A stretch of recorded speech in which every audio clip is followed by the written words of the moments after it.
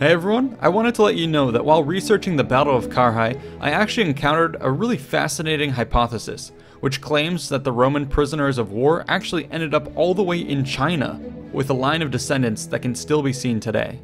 This was way too crazy of an idea not to follow up on, so that's what we'll be doing today. Let's start first with what we know.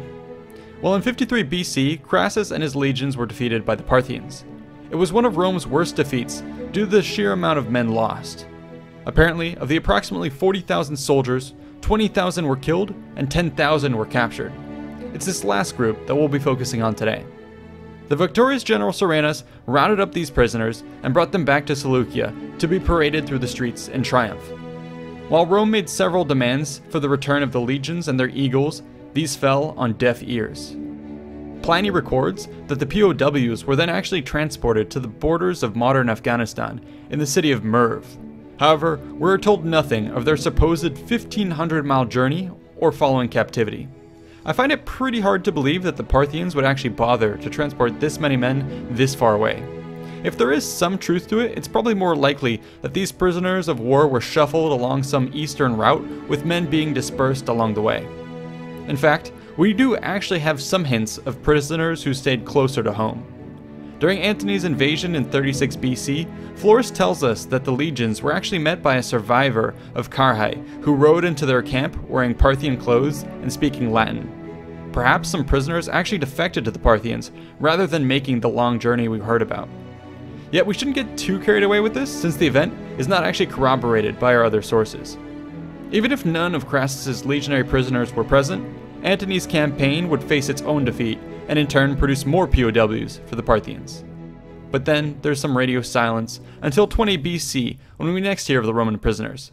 In this case, Augustus had finally negotiated his monumental peace treaty with the Parthians, which actually negotiated their return. Dio tells us that the Parthian king, quote, returned all the prisoners of war, except for those who had taken their own lives out of shame, or else had managed to escape detection and had hidden in the country, end quote. According to our records, this is then where the story ends. But since this happened 33 years after Carrhae and 16 years after Antony's defeat, I find it unlikely that many of the POWs would actually have made it back into Roman lands. In fact, the poet Horace actually speculates that many simply settled down in the east. However, the mystery which surrounds the final chapter of the POW story brings us to the start of this very video, with that fascinating hypothesis. Perhaps some of these unaccounted Romans went east rather than west. So let's now turn back to the original idea, that these Roman POWs actually made it all the way to China. This unorthodox hypothesis was originally proposed by Homer Dubs, a scholar working out of Oxford in the 1950s. Apparently, the idea started when he examined Chinese records dating back to 5 AD. The imperial documents he was looking at recorded a town named Lijian, whose locals today show Caucasian traits. From this data point, Dubs then poured through history to dig up a connection back to the west. He proposed the following story. Apparently, Roman prisoners who had been transported to the city of Merv must have at some point been released or escaped. These then turned to mercenary work in Central Asia.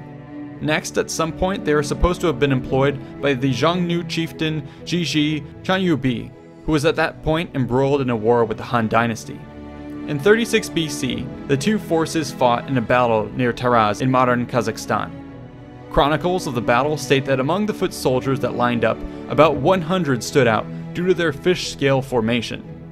Dubs argues that this was the famous Roman legionary testudo, thus drawing the connection between the Roman prisoners we heard about earlier and this distant battle, somehow linking the two with this very vague reference.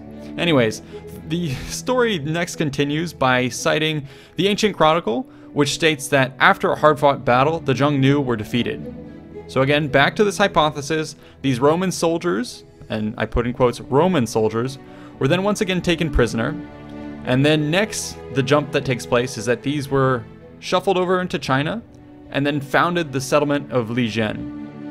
This is, another gap between data points, and in this case, the connection being made here is kind of vague. It seems that Dubs here is either trying to link Lijian to the word legion, just because of the way it sounds similar, or apparently due to some vague references that Li Jian was apparently a term used to describe the faraway Roman people by the Chinese.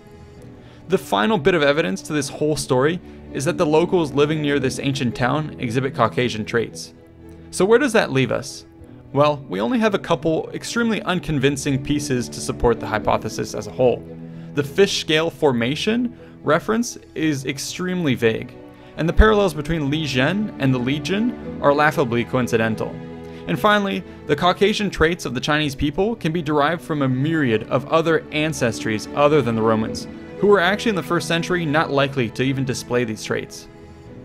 It should be pretty obvious that this entire narrative is built on extremely speculative ground where disparate bits of information have been forced to fit a story.